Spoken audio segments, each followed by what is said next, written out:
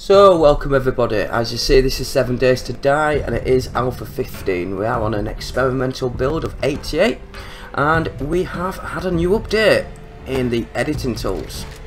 So as you see, there's a random generated world previewer now. I have already put testing the seed just to test this little map out. So you can either press enter or generate. We're going to do size 1 for now, but you can go all the way up to size 5.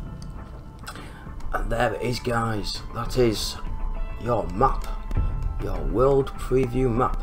As you see here, this would be Hub City, and yes, there's little towns as well. Now, what's also good is we can zoom straight in. Fortunately, you don't know what's in Hub City. That's Hub City. However, you can come over here and we've got all these different houses. Now for some reason I think the Forge house is a ranger station. Could be wrong, please correct me if I am. But yeah, we've got all these roads, little dirt path roads and little houses as well. Cabin 1, ranger station 1, cabin 6, etc, etc. So my understanding is we've got a new biome, well maybe not a new biome, but some of these purple biomes are full of dogs and bombs now, mines, which are always fun. So yeah, that's size 1.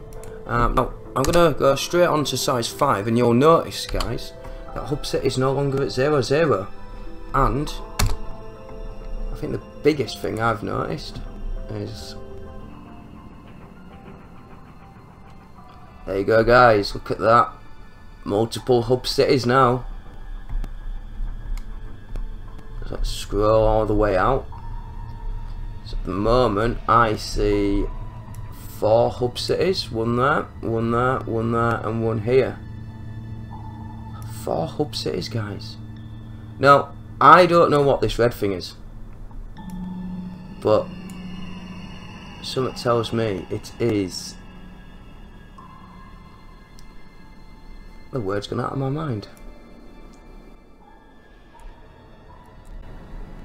Radioactive, that is the word. So I think these red bits here, guys, is the radioactive bits in random gen, because I know it was in well, I say I know, I heard it was in Navigain, but I never really play Navigain. Always played random generated worlds. So yeah, we might have a bit of nuclear wastelands around here. You guys know what it is, and being in there, let us know, drop us a message in the comments below. So that's pretty much it, guys. Thanks for watching and happy gaming.